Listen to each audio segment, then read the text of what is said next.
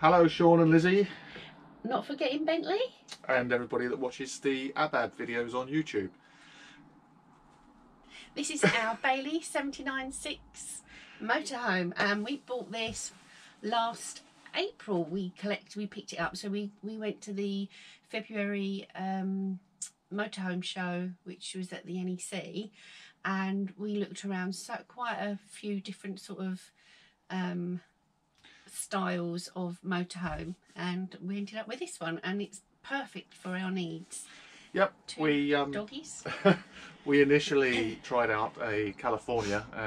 Volkswagen very kindly lent us a California for the weekend, but we found with the two Labradoodles, Fudge and Treacle, there wasn't really enough room. I think one Bentley is enough, but two Labradoodles is probably pushing it a bit too far. Anyhow, this is a 6-berth layout.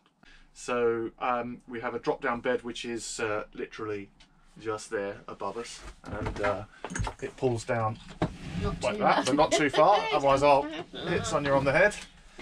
And there's a small bed literally just where I'm sitting here that can be made up. It's only really big enough for children, and a large double in the lounge area. So the lounge is a bed that you make up every night. Every night. Which, to be honest, it's that could sound like, oh no, I've got to make the bed up. But when you're in your motorhome, what you're doing, you're travelling, you're setting up, you're stopping, you know, doing your stuff for the day, you settle down and you make it part of your routine. It only takes 5 minutes. It's actually really easy. It's a few minutes to set up.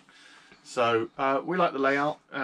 This is the kitchen area. It's got a pull-up flap to extend the worktop surface. You've got an oven underneath, and a 3-burner gas hob with a single electric hob, which is useful when we're on a electric hookup in the campsite. Microwave. Yeah, microwave, and a large fridge, which stores our lovely G&T. Yep. And if you can tell us about the bathroom. The bath. What can I say? It's got a lovely shower. Loo, as you would normally have in one of these motorhomes. It's a cassette loo. Stop. I don't know what to say about the bloody loo. So, okay, we ready? We recording? Yes, the Sonia's had the giggles.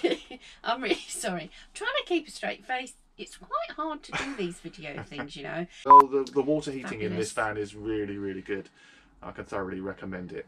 Looking at some of the outside features, we've got the Gaslow refillable gas system we've installed, which was not standard on the van, and that's really convenient. So we can fill the gas up at LPG petrol stations. We've got a generous through garage area for storage at the back, and a wind out awning, which is absolutely fantastic. One of the features that we liked about this was the generous amount of roof lights and skylights, which really brings the light in and makes it very airy. It's so bright and breezy in here. It makes it roomy as well, doesn't it? Really roomy. It does. So we've got a bright, big skylight right at the front. We've got several in the middle, and a large one in the lounge area. So that pretty much sums up the van.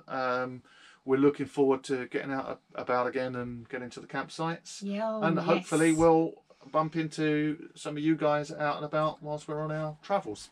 That's it from us now. Nice talking to you all, and we hope to see you on our travels soon.